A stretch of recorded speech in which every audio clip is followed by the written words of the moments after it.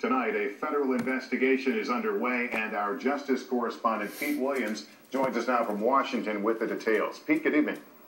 Lester, it's unclear exactly how many credit card accounts were actually affected, but the early estimates are that this was relatively small as these attacks go.